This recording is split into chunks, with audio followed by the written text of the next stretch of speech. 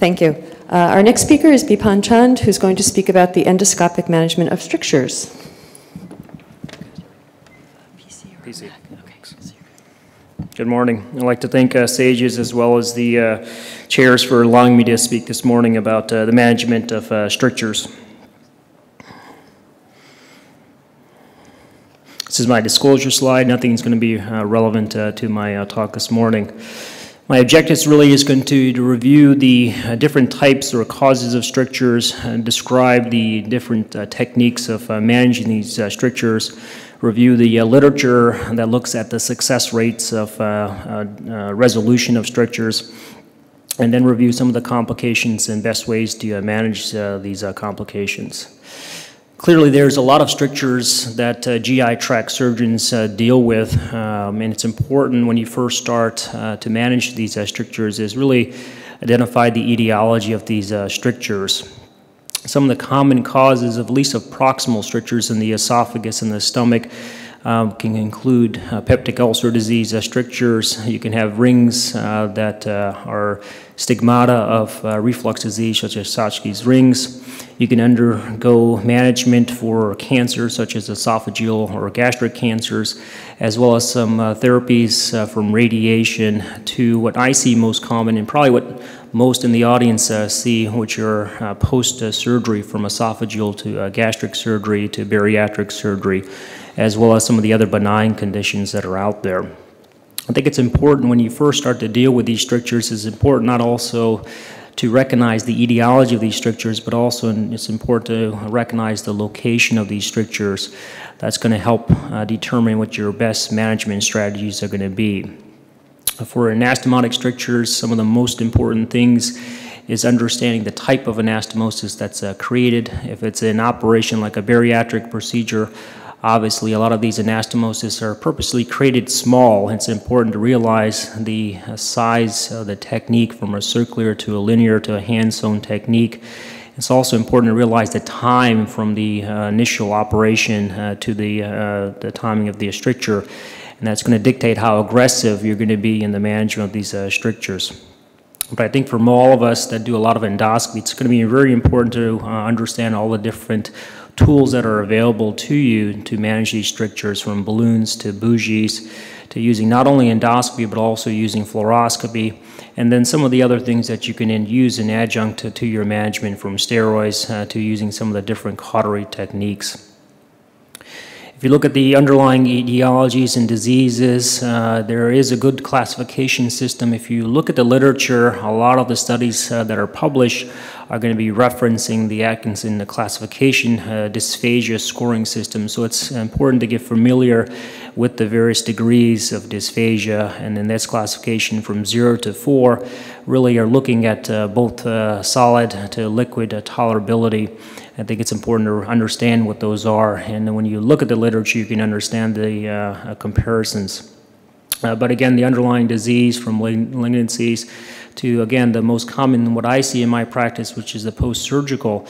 I think it's important to understand also the etiology from the post-surgical, from the ischemic early strictures that you can see to some of the cicatricial strictures that we see, which are really lack of use. Those are the mucosal strictures, to the fibrotic or severely inflammatory strictures. And then you can dictate your management algorithm for those various post-anastomotic strictures.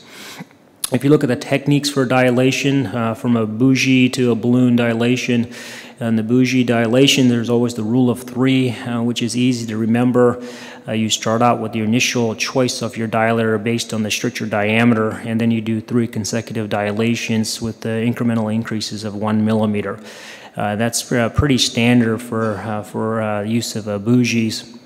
The balloon dilations, usually incremental dilations, and most balloons are going to themselves have the size in the CRA balloon, from the small balloons to the larger balloons, and I'll go over some of those incremental increases as well. But if you look at the literature of the overall techniques, both the bougie and the balloon, you'll find most of the papers are really going to show no difference in the efficacy, but there may be some more cost effectiveness to using the bougie. compared to the balloon techniques. This is just some examples of the bougies that you may be familiar with. The most common ones that are out there are the Maloney and the Savory. The difference in these balloons are going to be the wire-guided or non-wire guided balloons.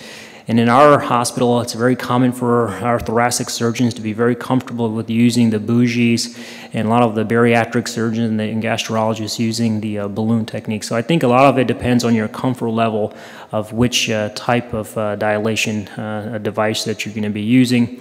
And most often, if you are going to be using bougie, I think it's imperative that you do have fluoroscopy readily available and to help guide at least the strictures that are severe and the ones that require wire guidance as well. Some of the trials that are out there that looked at the use of bougies, as well as here's one looking at using electrocautery. In this trial, they looked at 62 patients that had post-esophageal surgery strictures, and they looked at the number of sessions that were required after using the two different techniques. In this slide, you can see in the description of using the actual cautery, and the pictures really depict how they used a simple needle knife to basically incise the anastomosis circumferentially using small 4mm cuts. And again, as what most of the literature shows, the overall difference or success rate in using either a bougie or using this electrocautery technique really did not show any statistical difference. And really the overall resolution was about the same in both of those. Trials looking at bougies versus using CRE or through the scope of balloons. In this study, looking at 17 patients in both arms, found the same thing, no difference seen in the resolution of strictures, and these are peptic strictures in both of the techniques mentioned. Use of some of the adjuncts using steroid therapy, does that help in benign esophageal strictures? There is good literature to show that patients that have benign diseases, adding the addition of steroid injection at the site of the stricture circumferentially will help decrease the overall need for additional dilations here. This study looked at the grade of dysphagia using the Atkinson grading scale and looking at before and after injection of steroid therapy. After injection, they were able to reduce the number of episodes of subsequent dilation, and this has also been demonstrated in other subsequent studies as well. If you look at the different balloons that are available, the most common used balloons are the TTS through the scope balloons. Essentially, they are CRE balloons that really have themselves a stepwise change in the diameter.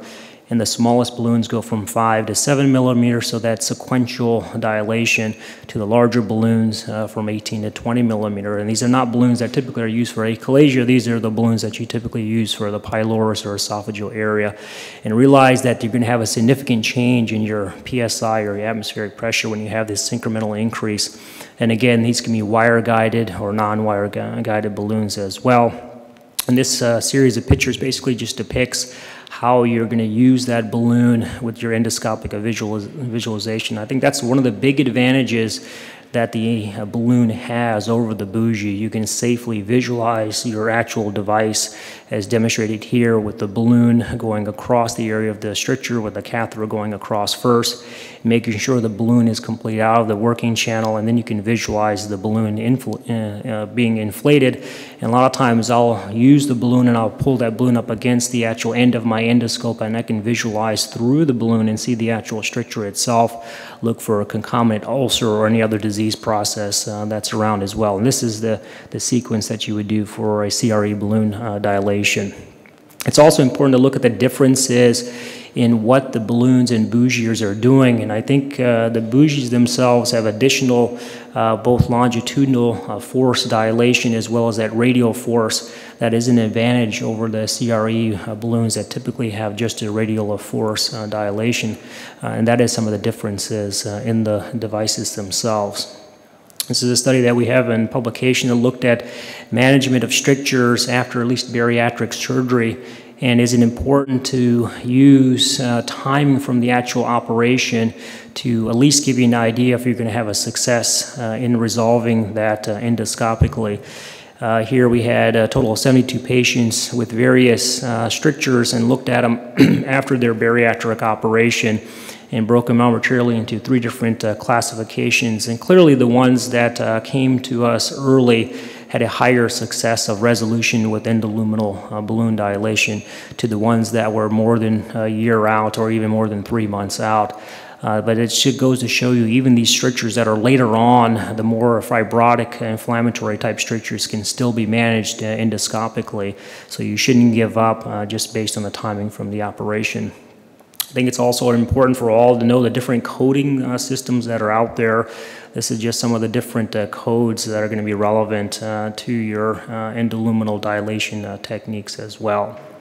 Some of the complications that you're going to see with balloons, aspiration, obviously it's very important where you're managing these strictures that you have a very good control of the airway, that you manage these patients in a very safe environment. They obviously are going to require some form of a sedation, so that's going to be imperative that you have that secured. Bleeding usually is self-limited. Remember, most of these therapies, bougie or balloon techniques, are going to be tearing the mucosa of itself, but most often that's going to be limited. If you do see that occur, especially if you're doing a CRE balloon, usually the easiest and simplest thing to do is just reinflate the balloon again, not to the same pressure, but most often that's going to tampen out the bleeding itself. And then some of the other techniques, using clips or using cautery is also going to be able to manage your complication from a bleeding. Perforations, you heard from Jeff Hazy's talk earlier today. Most often the perforations that you see is really going to be more indicative not of the technique, but really the underlying disease itself, with the malignancies having the higher rate of perforations to the radiation injuries. Most of the literature in post-surgical perforations are typically going to be less than 5%. And again, it's imperative that clinically you have a really high suspicion for the potential of perforation. We're really going to follow that up with some type of a contrast imaging, most often either a gastrograph and swallow, where if you're doing something in the lower GI tract, then using a barium or a gastrograph and enema. That's going to be very imperative. Some of the other perforations, obviously, understand the underlying disease process. Location of the injury is going to be very important. Also, recognition or time of knowing when that injury occurs, from the perforation, if it's in the endoscopy suite to the recovery room to post on the floor. Your management's going to vary. If I see a perforation in the endoscopy suite, most often I'm going to try to manage that endoscopically and see if I can either clip it or cover it. And more times we're starting to use stents, as you heard earlier, for the management of some of our complications as well. If you look at the last category, the stents for refractory strictures, how good are stents? Right now, the answer is we don't know. A lot of studies are very small, as what's demonstrated here in this chart. Most authors are using these stents, and you have to remember all these stents that were discussed earlier typically are used off-label. These metallic stents are not typically used for benign strictures. They're typically used for malignancies, except for the polyflex stent that's available. The stents, at least in this chart here, you can look at the small number of patients, up to 5 patients, using these self-expanding metallic stents. Again, the complications are going to be high, with the potential for migration as well as for the potential of tissue ingrowth. And so right now the answer is not clear. And it's going to be really important that when you do look at least for benign refractory strictures, you have a very good indication for it. You tried all the other trials before going to stent management. If you're going to choose a metal stent, you have to be very cautious of the non-covered stents. You can have a significant amount of tissue ingrowth. And there are new stents that are going to hopefully become available that are going to be absorbable stents. They're not currently on the market, but they're all under investigation. I would tell you that the surveillance for these stents and the duration is going to probably be the two most important things long term. You've already heard a little bit about the different technologies that are out there. But remember, again, the nitinol-based stents are typically used for malignancies and not for benign diseases. The silicone and polyester stents, the only one that's available in the market for benign diseases, have a very high migration rate. So that's a very difficult thing that we have to deal with.